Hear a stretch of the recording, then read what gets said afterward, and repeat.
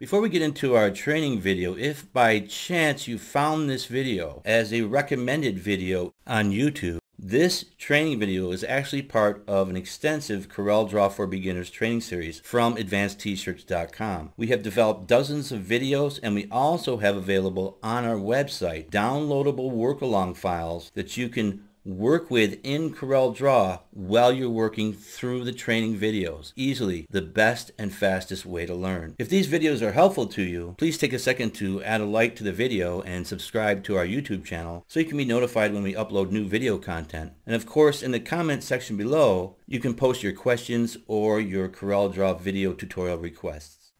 In this training video, we're going to look at the CorelDRAW Workspace. This is a graphic design application, so everything in the workspace is set up to be able to work with graphic objects and graphic design in CorelDRAW. The workspace starts at the top with the title bar, and there you can see the title of the document. Beneath that is the menu, like so many other software applications. Then there's the standard bar. Beneath that is the property bar. Now the property bar is dynamic. It will change based on the objects and tools you're working with or have selected in CorelDRAW. Here are the document tabs. Now with the document tabs, you can go back and forth between documents in CorelDRAW.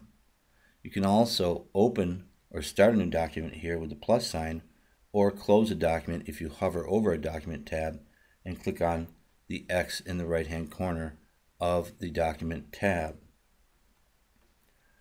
Here we have our rulers beneath that. They're on the top and also over to the left. Here I have a docker that I have set up custom in my workspace. That's the object properties docker. I like to have that so that I can work with it independently from the other dockers that are on the right hand side of the CorelDRAW workspace. Here we have the toolbox. The toolbox gives you access to many different tools that you'll be working with in CorelDRAW. And we'll cover a lot of these, but not all of them. Once again, this is for beginners. We don't want to get into everything. We just want to give you a foundation to get started with. Come down here to the bottom, and we have the document navigator. I can go back and forth in pages here, and we'll cover this also in another session. At the bottom, we have the status bar. Now the status bar is very important because it's going to give me information based on objects that I have selected. If I come over here and I select the bitmap, you'll see that that changed, and it tells me, or it gives me the information that this is a bitmap RGB color mode at 257 dpi. Here we have our scrollers, our horizontal and vertical scrollers here on the right side and the lower right in the bottom. Then we have our dockers over here, and we can go through our dockers here, open them, closing them, and working with the tools that are in the dockers. Next we have our color palettes by default, and they're installed over here on the right hand side. Now in CorelDRAW we also have what we call right click contextual menus, and that is with a right mouse click that will bring up a menu. Now these menus are also dynamic in that they will change based on what you click on.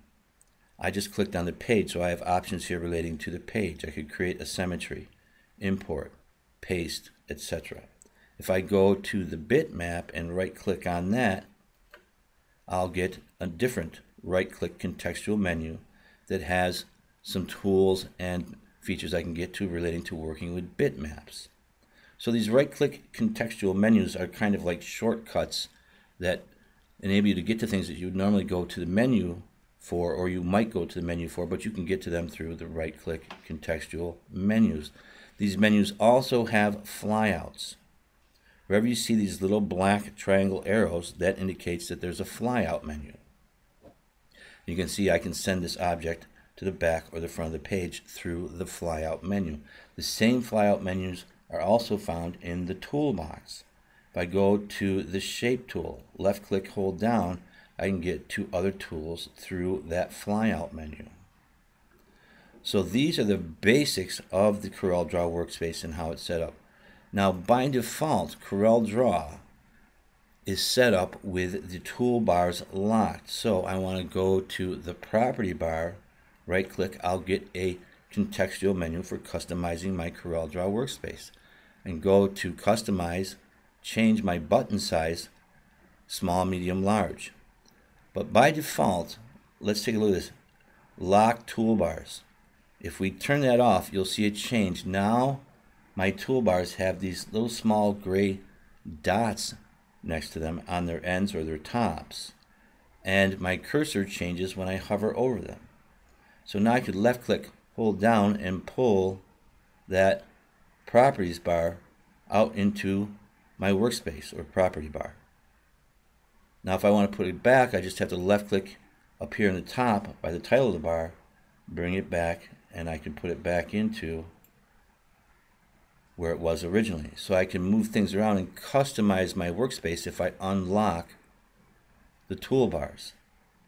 Now I can also go to Tools and Options, and here under Workspace, if you expand that, you'll see Appearance, and I can change the size of the CorelDRAW workspace here from 100 to 125 or 150, or make it smaller.